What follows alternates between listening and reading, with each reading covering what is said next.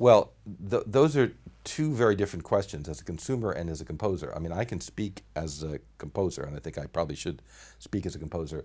And boy, I mean, in my lifetime so far, we have seen a real sea change in the way we're using technology to disseminate art.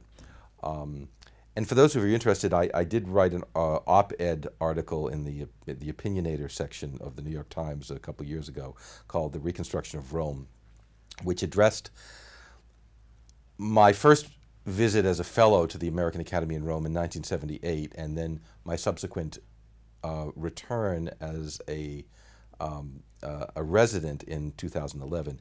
And I talked about the difference in the worlds between that gap. And it's rather remarkable, and I did address a lot of the things that sort of you're talking about in terms of the progression of from LP to vinyl to LP vinyl to CD to obviously fully digital. I think that the profound quality of what this has done to us as listeners is that there has been a huge shift in the way we actually process information, and in the way ideation is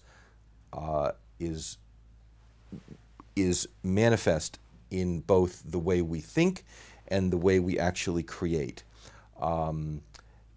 I've seen it. I see it in my students. I mean, I'm one of the last generation of composers who write by hand, and many of my colleagues have gone over to working specifically solely with computer, but there are still some holdouts.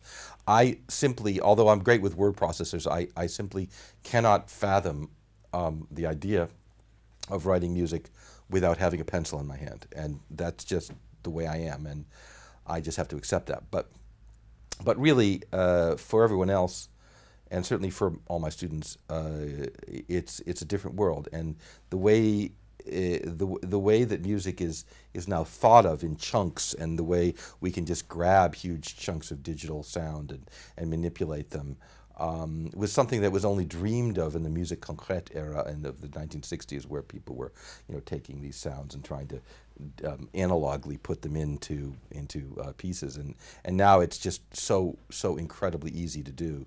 So that's really changed the way people create music, and it's changed the way people hear music. As a result, the Bruckner Symphony is something which seems like a dinosaur. It's very hard for people to really concentrate over that period of time, over a 40-minute span. It's just really hard to get people to sit and listen to sound and audio for that long. I mean, we're so used to things being broken down into these bite-sized mini bits that it's very, very hard. So as a result, there's this whole different way of approaching it, and it's really strange because we as composers, certainly I grew up with the notion that one of the things that separated composers was the ability to really create something over long term and really make it sustain. And I find now that somehow that in and of itself is not something that people are really paying attention to. So it's an interesting problem. And I think this is pretty profound. And I also don't think, by the way, that what's happened in the last 10, 20 years is permanent. I think it's also going to be evolving. I think people are going to start to want and yearn after long statements.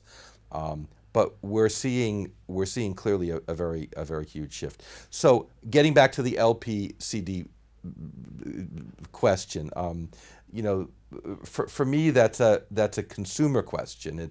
It's more of a question of well, I have a large LP collection. What do I do with it? Which is a big problem because I don't know what to do with that. And I have CDs, and what do I do with those? How do you actually store this music? How are we going to actually keep my music? I've got all these performances. What medium do I put them on that's actually going to last? I mean, seriously, that's a big problem. I talked to my friend, the film director Joel Cohen. We were talking about, the fact that you can't there's really no way that you can actually securely know that your product is going to stay there forever. Because whatever you have, however you put it on, is going to become obsolete. And then how do you know that you can actually, that people are going to know it, be able to access it in 100 years? It's a bit of a bit of a complicated problem. And certainly with written music going out, you know, people aren't looking at scores that much anymore. They're just simply, you know, accessing sound files. And publishing industry it's you know, it's all sort of online. So there's a whole huge question about that. But that's, again, from the standpoint of the composer, I think, more than the consumer.